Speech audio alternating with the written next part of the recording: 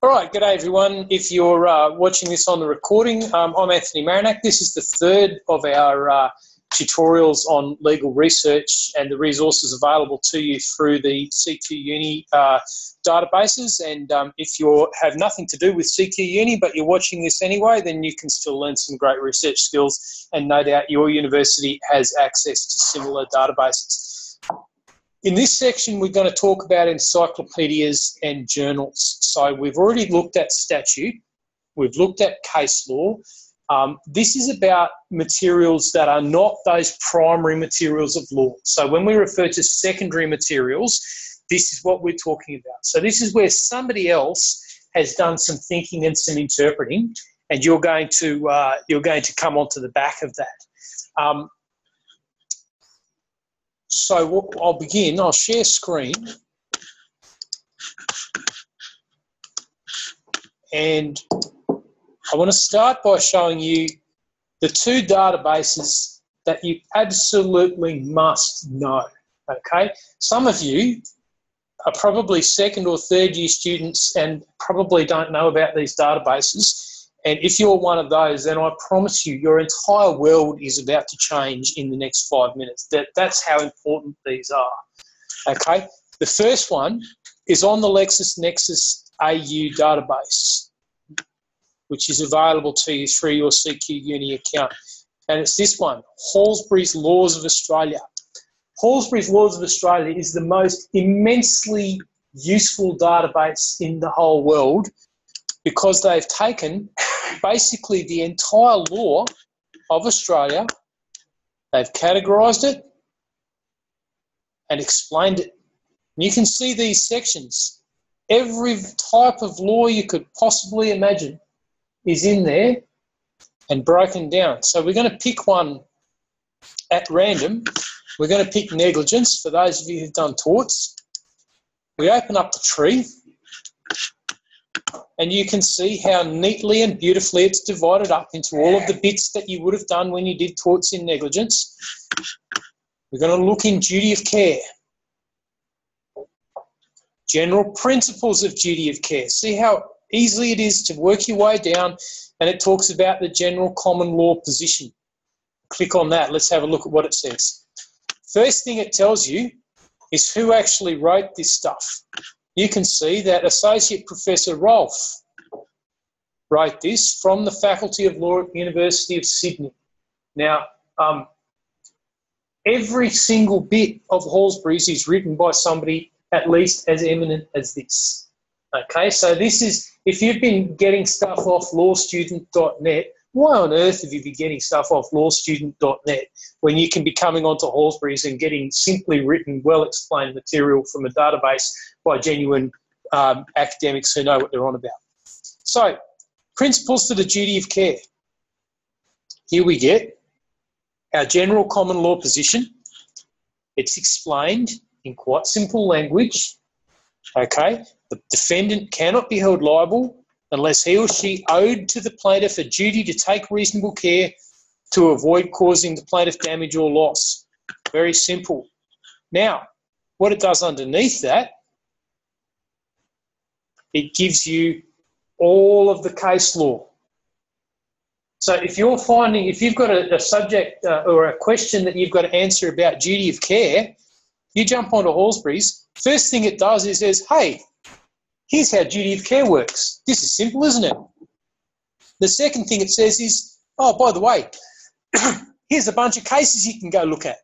And you can see straight away, it's all the great ones. Okay, the wool and underwear case, the case about the dude who for some reason didn't change his underwear for weeks. You can see Donoghue and Stevenson, which we all know is the famous snail in the bottle case. Chapman and Hurst is in there. You can see all of the good stuff. It's all available. It's all printed and, it's all laid out for you.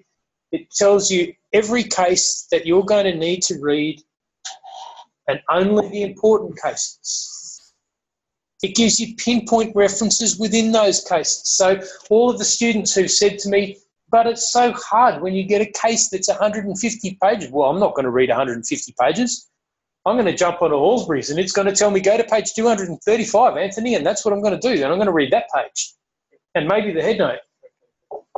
Okay, so Halsbury's has thousands upon thousands upon thousands of these entries. Okay, and they break it down and they give you hundreds upon hundreds of references for each of them. Okay, I shudder to think how many references there are in Halsbury's overall. If we go into contract, okay, this is an area that obviously that I teach, that many of you will have run into me before. Formation. If you have a look at that, there's the first few weeks of your Contracts A course. Offer and acceptance. Open that up. Proof of acceptance. We're going to go have a look at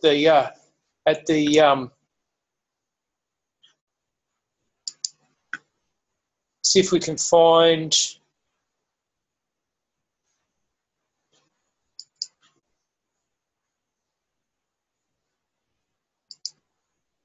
here we are, sorry, further down. We've got communication of acceptance. We're going to go and find the postal acceptance rule. So there we are, postal acceptance rule. We can click on the plus and take that even further down. We'll have a look at the operation of the postal acceptance rule. Under the rule, acceptance is effective immediately upon posting a properly prepaid and addressed letter communicating the acceptance. And there you go. There's the cases, Adams and Linsell. Those of you who did contracts with me will remember Adams and Linsell, and there's 3 or 4 more others that you can have a look at the same time. This is incredibly easy. It's an incredibly easy way to get your head around any area of law. Why do we need textbooks? Well, you need textbooks because they're a great way for academics to make some extra money. Honestly, Halsbury's tells you just about everything you need to know to get started. What it doesn't give you is a massive amount of depth, okay? But if you want to understand the general principles of an area of law and how they work and how they relate to each other, this is how to do it. From now until the end of your degree, every week of every subject, for everything that you learn, you should be jumping on Halsbury's to see what it says. Because it will give you another way to understand in fairly simple terms how to break this law down.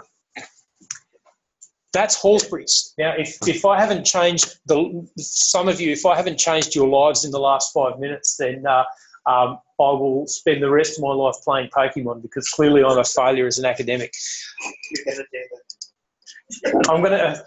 We have a wag here who says I'm going to do that anyway, which would be quite insulting if it wasn't also kind of true. You're allowed to say that because we used to people. Now, next thing we're going to do is jump back onto Westlaw. Those of you who've watched the other 2 tutes tonight will have already run into Westlaw. For those of you who are watching this one for the first time, it's on the CQUni databases. Westlaw has an incredibly useful encyclopedia called, creatively enough, The Laws of Australia. The Laws of Australia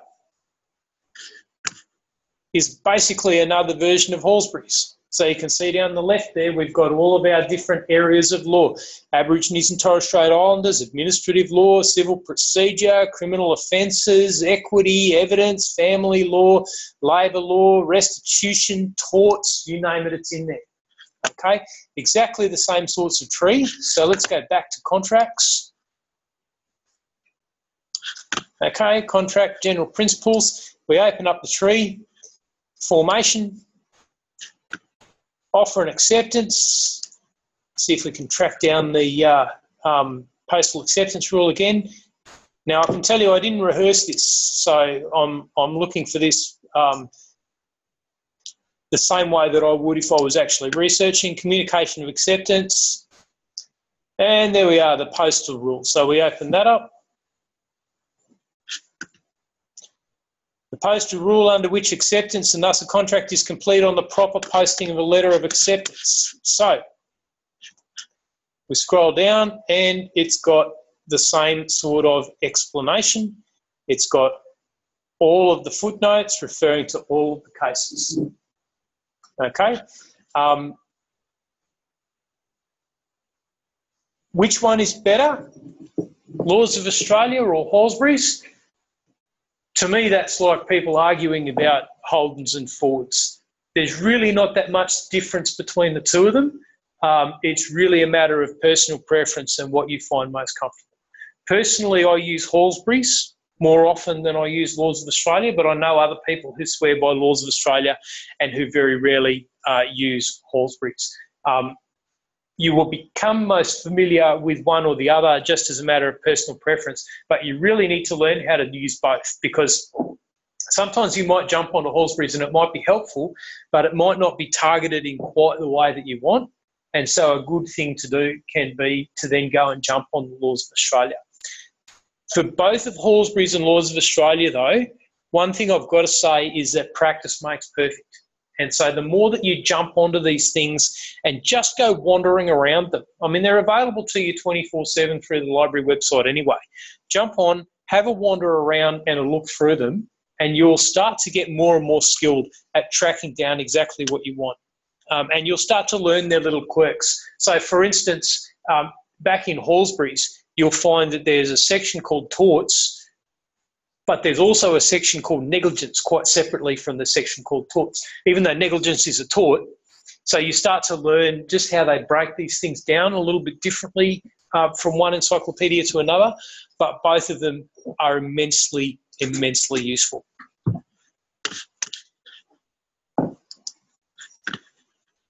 Next thing I want to look at in terms of encyclopedias is on a third database that we haven't looked at in any of the tutorials that have run tonight, and that's a database called CCH.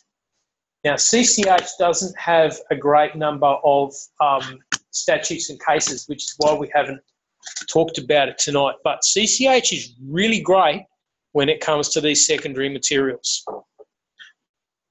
Everything is organised in terms of practice areas because CCH is targeted towards practitioners. Practitioners use CCH an awful lot. Okay, so it's not set up for students, it's set up for practitioners, but it's still immensely helpful for students. So let's take family law as an example. We click open family law, we make the helpful window go away, and we've got this thing here called the Australian Master Family Law Guide. So this is an encyclopedia on family law. So if you're studying family law that either now or in the next couple of terms, tonight's your lucky night. You'll see that family law is broken up into the various areas that you're likely to come across. Children is obviously the area of most dispute. And here we are. We've got this concept of shared parental responsibility. Now, any of you who've done family law have learned all about shared parental responsibility. Principles the court must consider. Now, these are what they call the Section 60cc factors.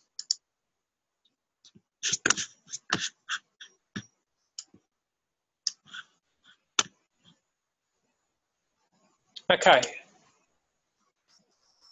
Principle the court must consider the child's needs and the impact of the proceedings. It then explains that in very simple terms and gives you footnotes that will send you off to find out more. Where there are relevant cases, it will give you those relevant cases.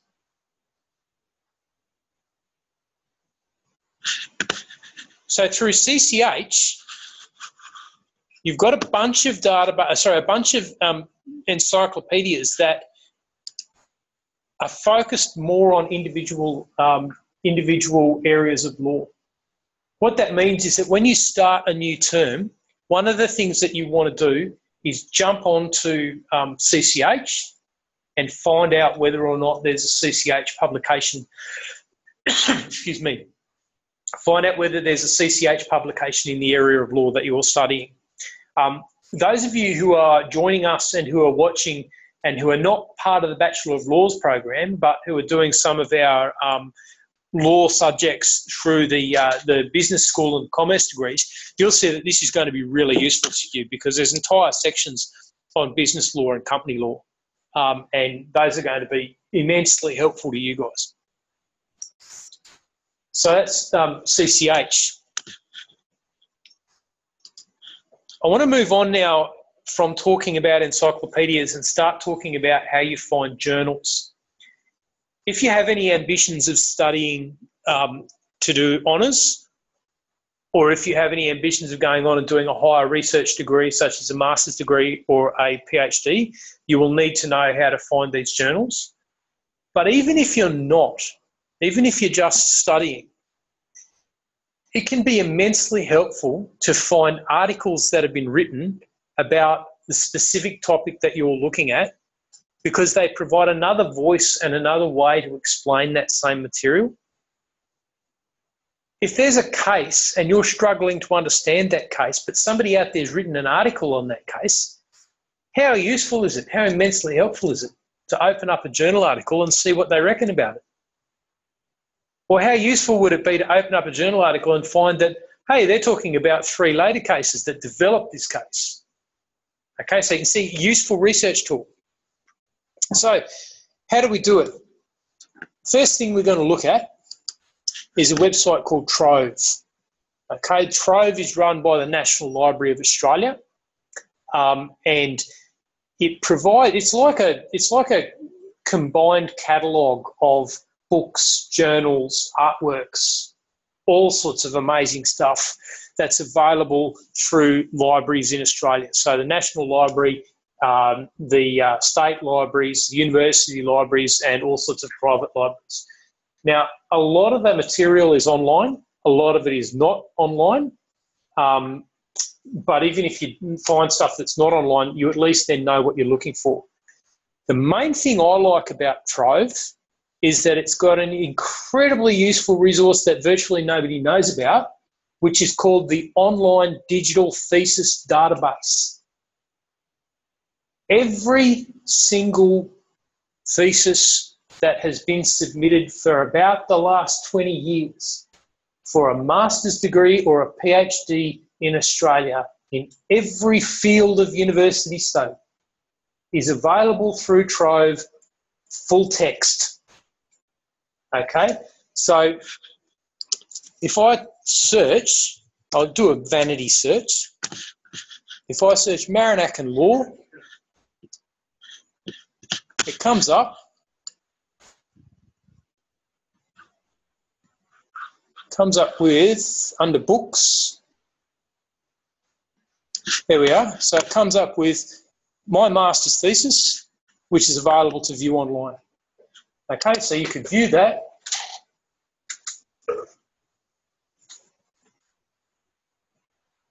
Waiting.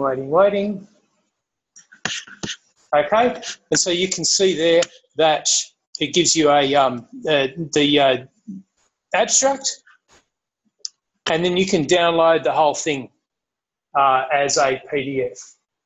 Now, just imagine the number of law theses that have been submitted around all of the law schools in Australia in the last 20 years or so.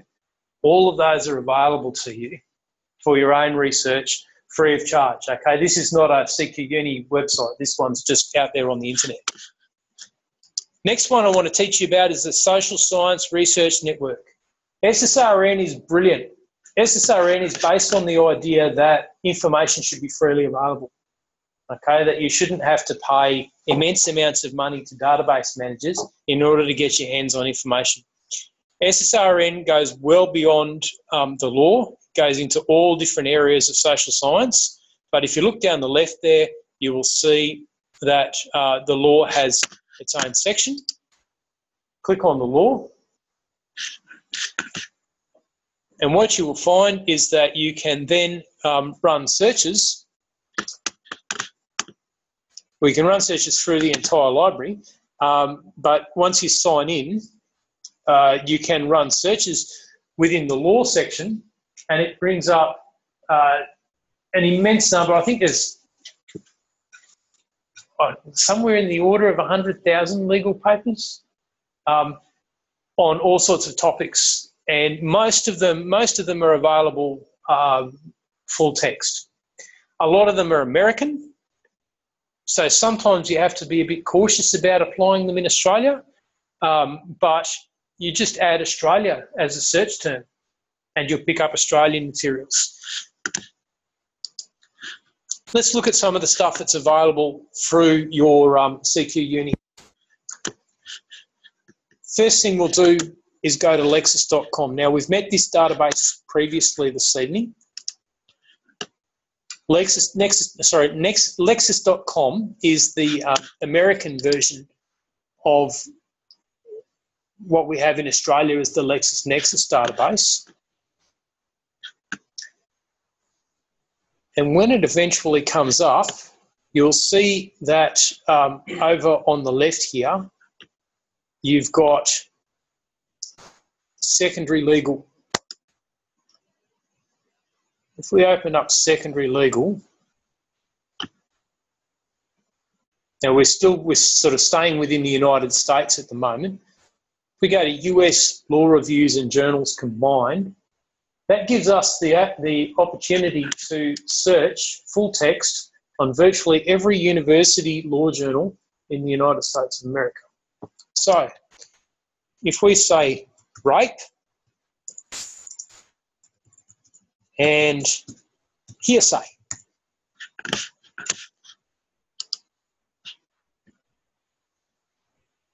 that'll give us every article in any law journal in the United States that mentions the words rape and hearsay. So if you're doing an evidence law assignment where you're looking at the laws of hearsay and whether or not they make it more or less difficult to achieve a just outcome in a rape case, here's a whole bunch of resources for you. And you can just look at the titles here: the admissibility of extrajudicial rape complaints, a feminist critique of the excited utterance exception to the hearsay rule. Lots of these things, once you've studied some basic Australian evidence law, you'll see that actually lots of these American articles are traversing the same sort of ground, the same sorts of questions that we look at in Australian policy. Let's go back to the main Lexis screen. We'll go foreign law, because as far as the US is concerned, Australia is a foreign country. Open up, and Australian law journals combined. So you can search on an immense number. We'll run the same search. You can search on an immense number of the Australian journals through lexis.com.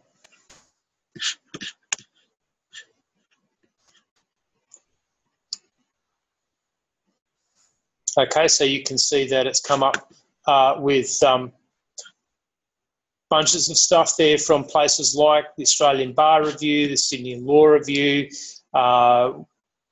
Torts Law Journal, Australian Journal of Family Law. So you can see there's an immense number of materials that have come up. These are all articles that have been written by academics for academic law journals that may help you to understand topics that you're studying through your substantive degree.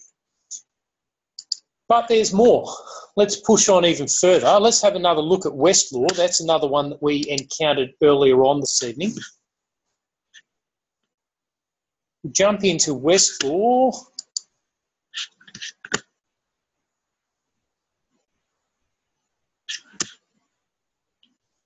And what you'll find, if you click over here on the left, you'll find journals. And you have the opportunity to search, or over here on the left, you can just scroll down and you can see all of the journals that are available to you through your Westlaw subscription. Westlaw is probably more helpful when you're trying to track down a particular article. So if there's an article that you know is in the Australian Law Journal, then Westlaw and using its browse process is the best way to find it. But what you can see is that Westlaw really is only indexing, for this subscription, is only indexing about 15 journals. So that's probably not as helpful as lexis.com for our purposes, but know that it's there. Now there's some that you probably won't have come across unless you've previously been an arts or an economics student. And there's two in particular that I want you to know about. The first one is called APA Full Text, which stands for Australian Public Affairs Full Text. Now, this is not a law database. Okay, this is a database that is focused on the humanities generally, but it includes a lot of material from areas that connect with the law. So fields like political science, for instance, fields like sociology, fields like criminology. And so let's run that same search, rape and hearsay. Okay, so we've only got one there, but you can see that the Australian Law Journal is indexed in this database. And if you're looking to do an assignment on rape and hearsay, well, how useful is that article going? We don't even need to open that article to see how useful that article is going to be. Let's be a little less picky with our search term though. Let's just search on hearsay.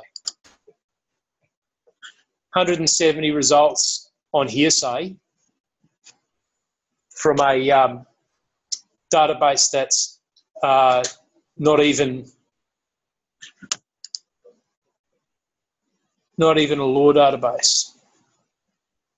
Okay, and you can see that once obviously there at the start there was a regular column from the big issue magazine called Hearsay, but once we get past that, you can see that we're looking at genuine legally relevant articles, the Law Institute Journal, Australian Law Journal, Criminal Law Journal. Okay, so here is a database that you've never heard of that indexes a whole bunch of these materials that are relevant to law study.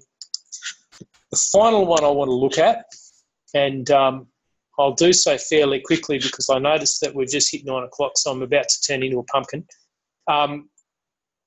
is called JSTOR. Okay. Like APA Full Text, JSTOR is much broader than just the law. But JSTOR is probably just about the biggest database in the world in terms of academic materials. So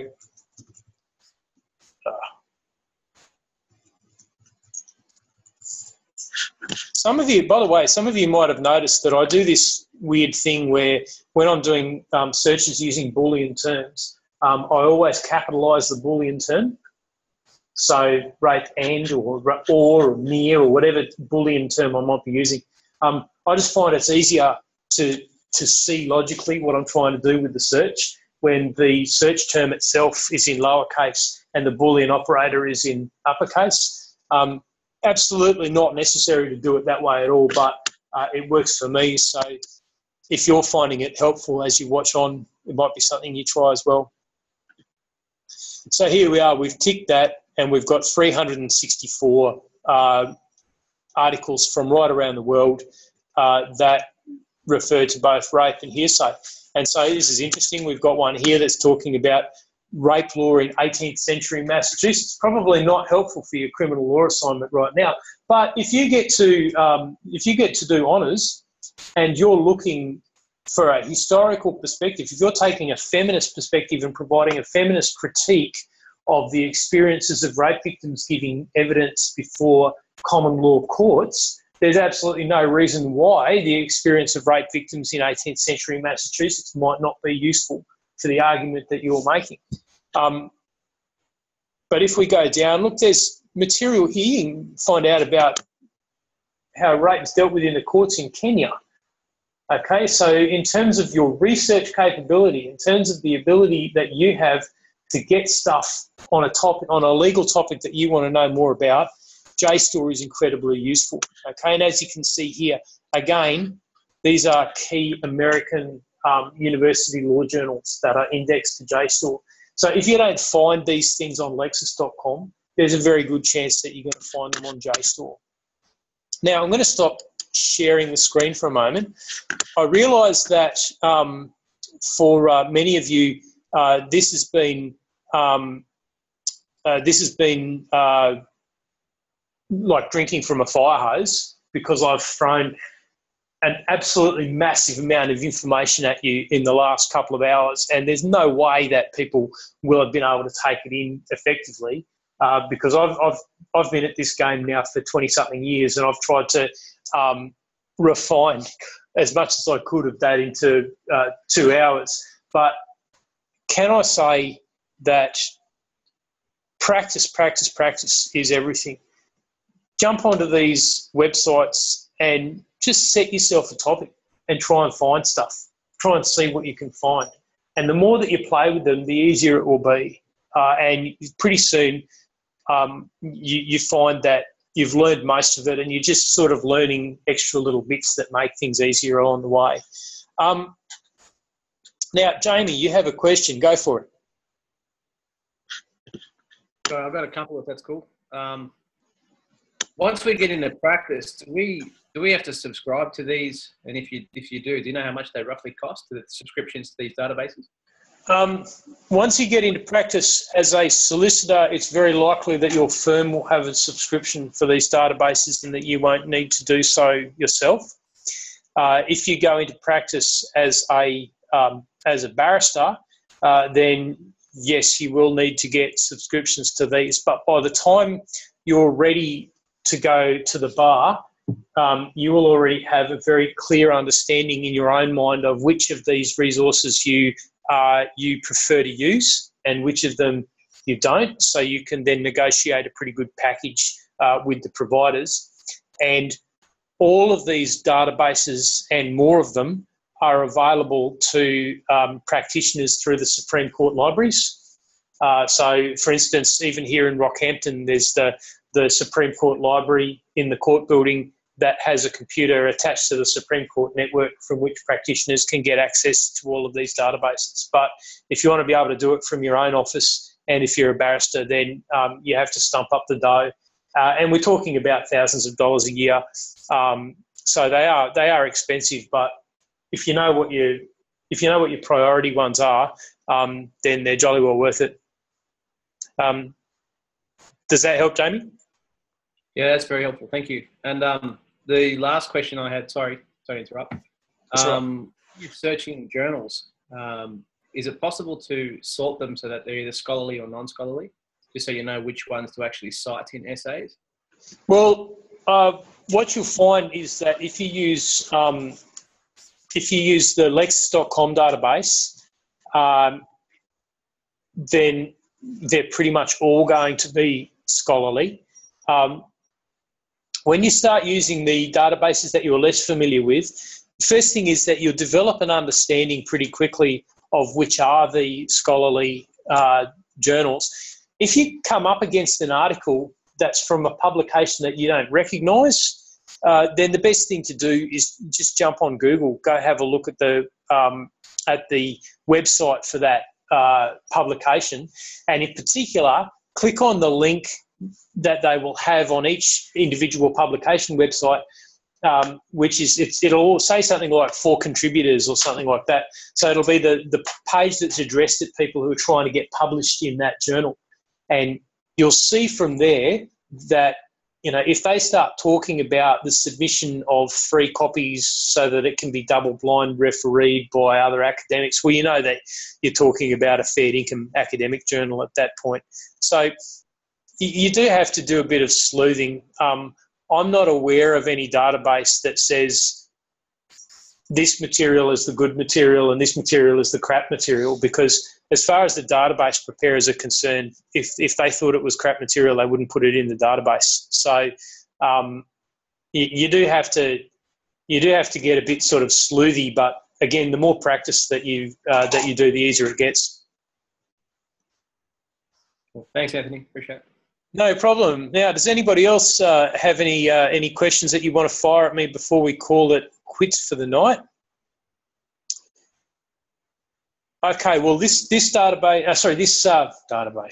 recording, along with the other two this evening, will be probably placed in a couple of places available to you.